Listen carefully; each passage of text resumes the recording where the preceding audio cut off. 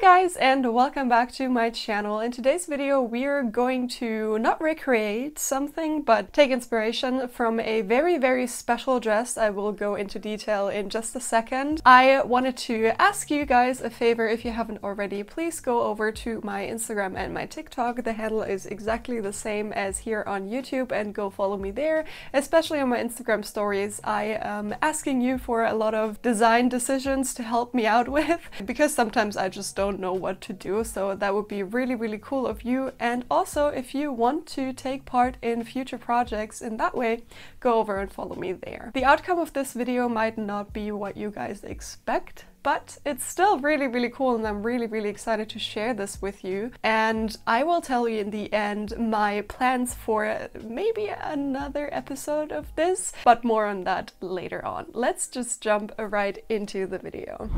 So the first thing that I actually want to do is print out my pattern for the draped mini dress.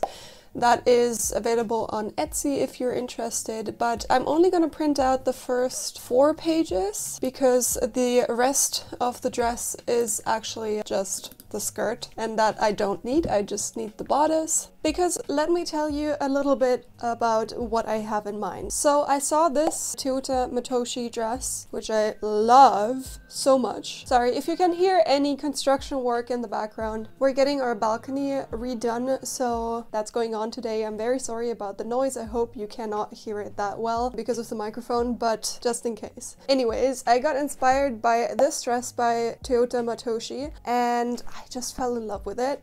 And I got fabric that is like this, and I got, you know, all the stuff that you need. So lilac fabric, lilac zippers, lilac everything. And I actually decided that I do not want to make the exact dress, because where's the fun in that? So I will try to make a bodice similar to that, but from then on I will do some sort of my version of this dress. So let's see where it leads us. I don't know yet what I want to do, but I was thinking about sleeves maybe, or what would also be really nice, instead of a skirt, maybe pants, so an overall? I don't know yet. Let's see about that. So once you've printed this out, it looks something like this, and you can see right here that there is a control which you need to measure. If it measures 1 inch or 5 centimeters, you can continue. If not, you need to figure out your printing. I will cut this out in size S and I guess make some sort of mock-up. I don't even know if I need to make a mock-up still, because this fits. But then on the other hand, I'm gonna cut this out and rearrange the hemline, because I want it to sit around the waist, and this specific dress makes like a really high hip curvature and I don't want that, so I will do that. And in case this is not clear with patterns that you buy from me, if you print them out, they will come out probably with some sort of corner that is not printed on right here. That's just how printers work. I can't really do much about it, but I prefer this over the other method that I discussed in my previous video last week. You don't need to cut out anything in this. You just put paper next to paper and tape it together, and this should be fine. Whereas in the other method that I talked about last week, you would have to cut out the frame that is on the paper, and I just don't quite like this. I just try to arrange the pattern in such a way that no information gets lost. Yeah, and for this one you don't even need to tape anything together, because they're literally all on one page.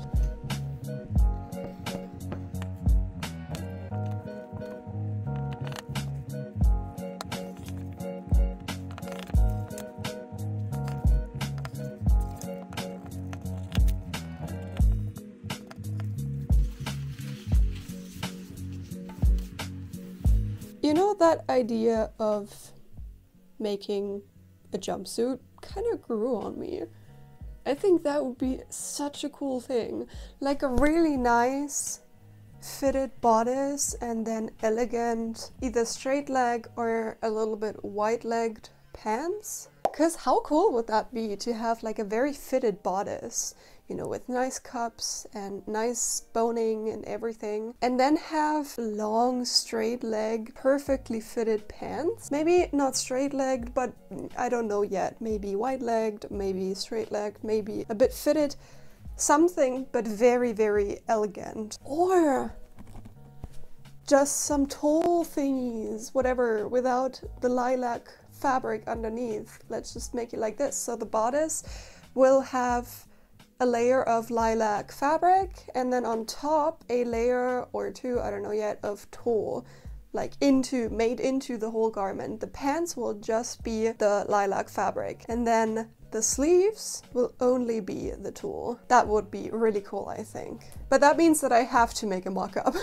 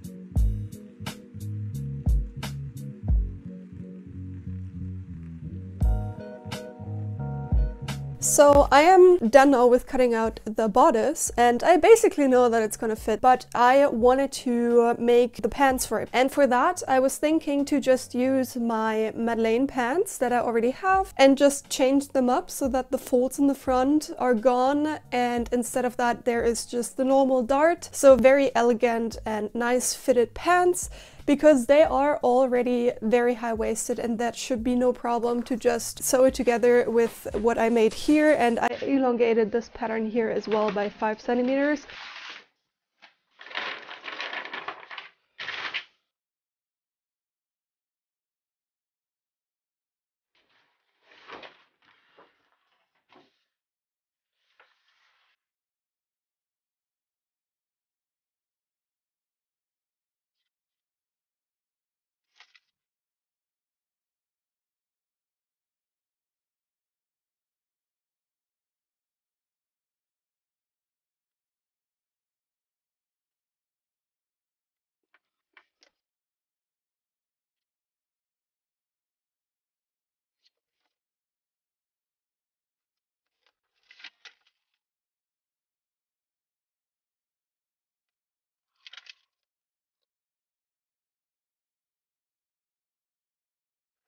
So basically what you just saw me do was trying to figure out how to merge two patterns into one. I used my Madeleine pattern, and then I also used my pant block pattern that I made in a previous video, which I haven't fitted yet though. So technically it fits, but who knows. So I wanted to make sure to merge those two, because I kind of want to have more like the fit for the pant block, but I know that the hip area on my Madeleine pants works perfectly. So I am very curious how that's gonna look in the end. I will obviously now fit these. I made it in such a way so that the front pant that I made fits with the back Madeleine pant. So I'm just gonna make that and leave the center back open for the pants so that I can fit it, and then I can see how much I still need to take out on the side seams, because I think as the Madeleine pants are very, very big, especially around the hips and the legs, that I will have to take out a bunch, but that's fine. That's why I do fittings, and we're gonna see about that. So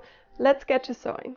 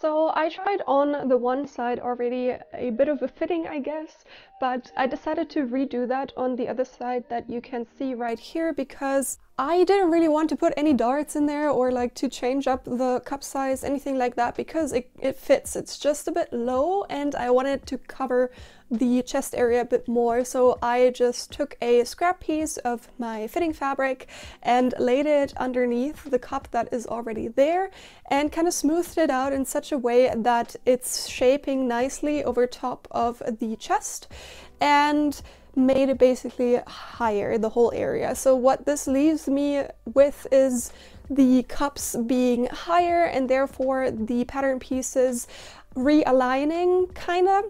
I want to change the dividing line between the lower portion of the cup and the upper portion, like this kind of band that's on top of it. And because at the moment it's kind of like sloping down and I want to have it horizontally, I want to have it like straight. So that's what I'm going to do too. That's not a huge fix. It's very easy to just do as the pattern pieces align anyways.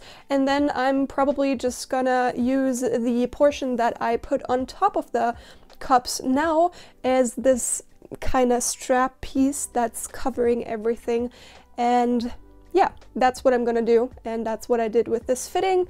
Apart from that, I think the bodice looks very, very nice. I like the placement of the cups, of the dividing lines. I like the fit in general, so I'm fine with that and I'm gonna keep it like that. And now I'm gonna do the pants.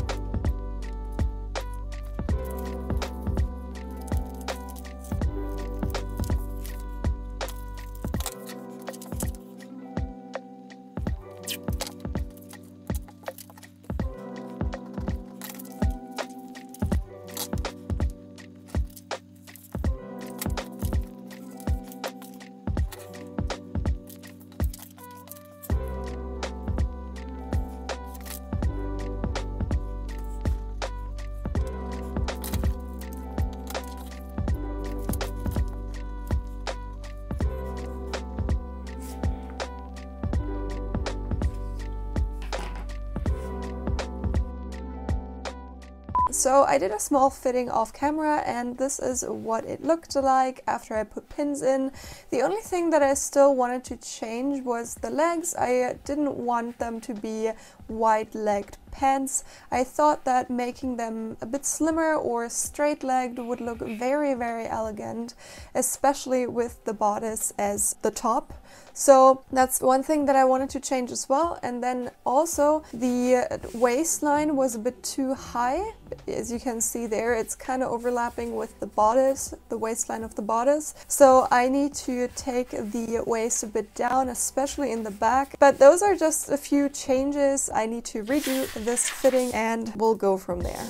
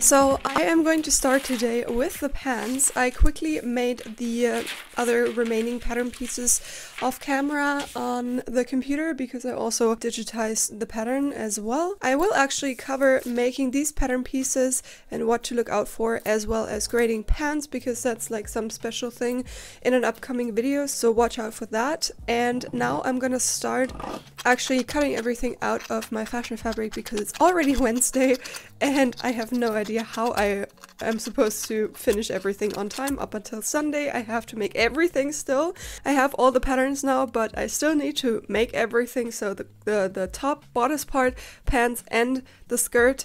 And now I am actually thinking if I can't make it on time, I will only make pants and bodice, but we'll see. Let's hope. And let's start. I don't think that I even showed you this fabric before, but that is the really, really cute tulle with iridescent or even hollow hearts on it, and it is so freaking cute. I'm gonna put this on the bodice over top of the lilac layer, and I think it's gonna end up looking really, really nice. I am done with cutting everything out. This is what it looks like, pants and everything that fits to the pants, and then also the bodice. The skirt I'm gonna do in the end. And now I'm gonna put the pants together. I'm not gonna talk while I'm doing this because, as you know, I already made a video where I explained how to put pants together, how to do the opening in the front, how to do everything. The only thing that is different is that this one has a waistband, but that's not too big of a problem. Just make sure that you iron on interfacing on the waistband and the respective other parts like the fly pieces, the opening, the front, and so on, and you're good to go, hopefully. And we're gonna do that right now.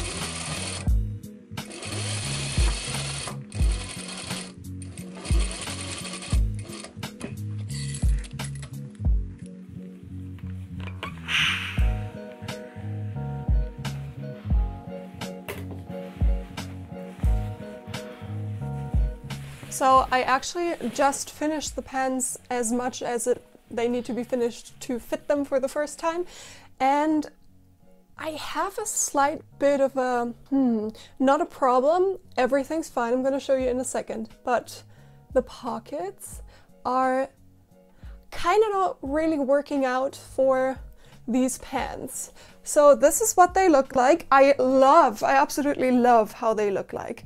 But as you can see, I sewed the pocket shut. And that is for the only reason of the pants being kind of like leggings tight up here. I use a fabric that is a slight tiny bit elastic, not much, just a tiny bit, maybe 10%. And that just makes the pants very tight, and the pockets, they just open up. And as I don't have some sort of like pocket facing, and I just have this fabric here for my pockets, this cotton fabric, it was kinda in your face to have like one open thing here with another type of fabric. So I just decided to baste the pockets shut. I did that with my biggest stitch on the machine, just top stitch it down so that they are shut, but they could be opened if I wanted to, which I don't think, so I actually think that I will take them out completely at some point. But this is what the pants look like right now, and I am literally so happy with the fit. I love how they fall in this area, because that is one of the major problems I have with straight-legged pants like these ones. So in other pants that I've tried on in this style, they kind of make me insecure about my hip area, and that is one thing that really challenged me with making these pants. And I'm so happy that they turned out how they turn out, because they don't make me look big at all. In the contrary, in my opinion, I think they make me look slimmer than I am, and that is just perfect. And also they make me look like I have the longest legs ever. So that's really cool. And yeah, that's what they look like.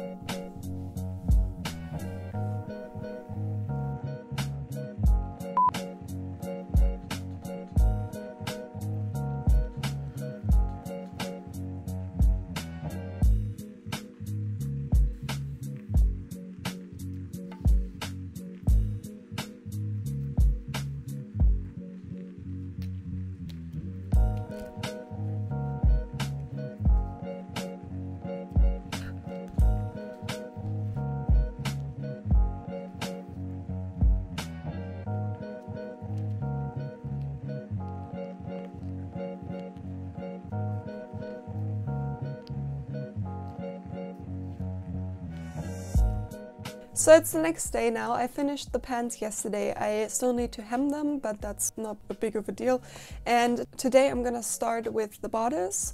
I cut everything out already apart from the lining. I'm gonna do that in the end because I thought that I still had some fabric, but I gave that fabric away, therefore I don't have lining fabric, so I thought. But actually the pieces that I still have are enough. I'm going to show you right now because I'm using some sort of like an old pillowcase for that, or two old pillowcases I guess, and I'm going to make the lining out of that because that is literally the only purple, lilac, whatever kind of colored cotton that I have because I didn't want to make the lining white or something like that.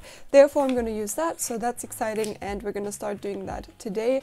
I am actually going to make the bodice as one piece, so I have 3 different layers: the lilac, the tulle, and then the interlining, which is 100% medium weight cotton muslin, and that just gives the whole bodice some strength because it's not like tight, but it is skin tight, I would say. It's not singeing in or anything, but I still don't want it to wrinkle up quite a bit as the draped mini dress that I did, and therefore I'm gonna put all of these layers in there, and then on top of that I will put boning in there as well. I'm going to use my Rigoline boning for this as usual, and then hide all of that with the lining. So that's the task for today. I don't think that I'm gonna take that long because I'm already quite used to making this kind of bodice. I made like 3 or 4 already, so that's gonna be some fast sewing, I guess, and then I have outfit number 1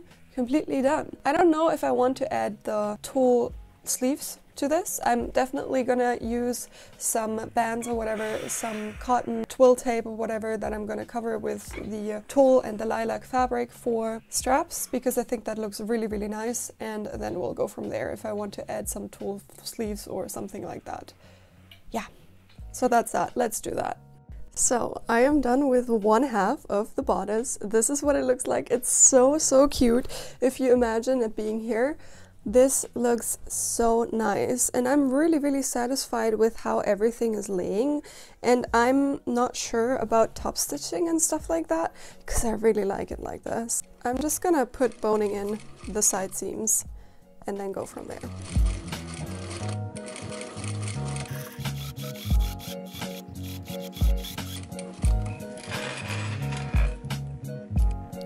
Okay, now I changed my mind. I actually really, really like this look of the double top stitch.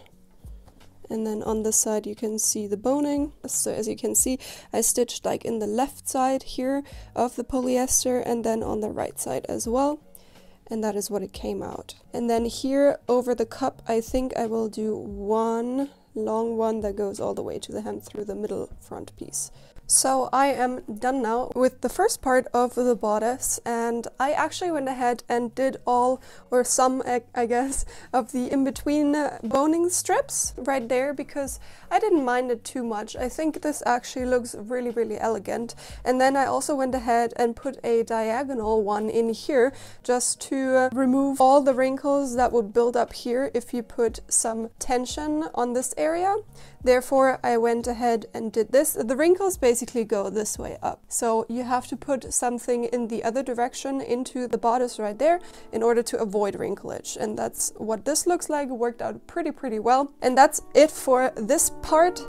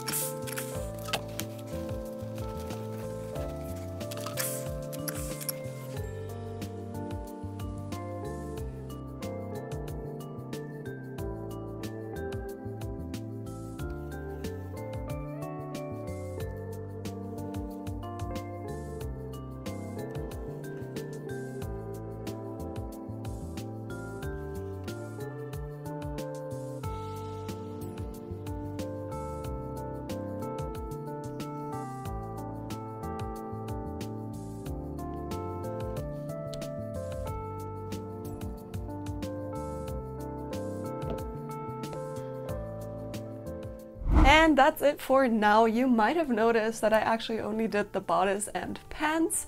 That's for a good reason, which is the length of the video, to be honest. I could have made outfit number 2 and added the skirt in this video, but it just would have been way too long. So I decided to actually split this up into 2 videos. So in a future video, I will actually make another set that takes inspiration from the Teuta Matoshi dress. And I was thinking about making the skirt, obviously, but then also making a jacket out of the lilac fabric, so I can actually use the whole set as a outfit with pants or a skirt, whatever I would like. So that's really exciting. You can keep an eye out for that. Of course, I'm not just gonna end this video right here. I will show you a video montage of me wearing the 2 pieces, and I'm really excited to share that with you because I am so happy. I told you already in the video, the pants are just my dream pants and they really make me feel confident. So I'm going to show you the video right now. If you haven't already, please subscribe to my channel. I would very much appreciate that. Also, give this video a like if you liked it and leave a comment down below. Tell me your thoughts on the video, tell me your thoughts on the outfit itself and what pieces you would like me to add to this whole outfit in episode 2. Thanks again so much for watching, and I will see you next week. Bye guys!